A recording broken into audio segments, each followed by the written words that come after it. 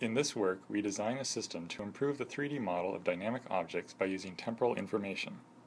First, we fused a sequence of data captured by depth and color cameras to get a complete and accurate model. Here, the left side shows the original depth and color data captured by 8 Kinect cameras.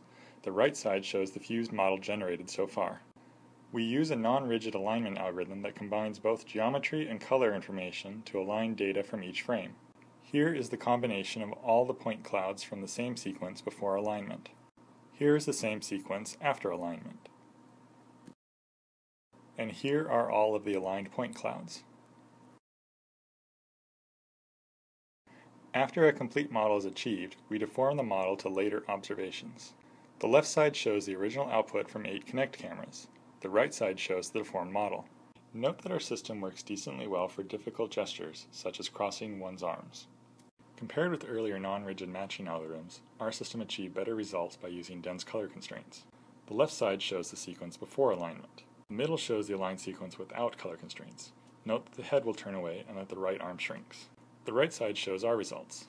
All parts are well aligned. Equipped with this robust non-rigid matching algorithm, our system tracks difficult gestures while the other algorithm fails. The isometric constraint on the deformation graph is also a key factor for tracking isometric surface deformations. Here is the result of removing the isometric constraint.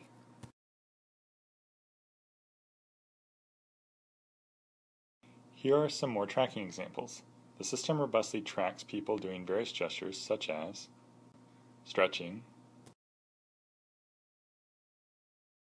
placing one's arms on one's hips, squatting,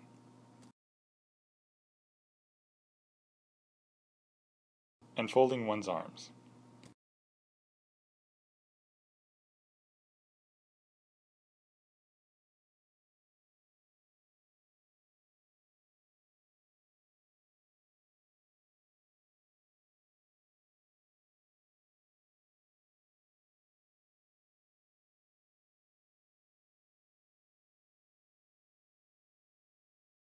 Here are some more scanning examples. Using our technique, we generate complete and noise-free models.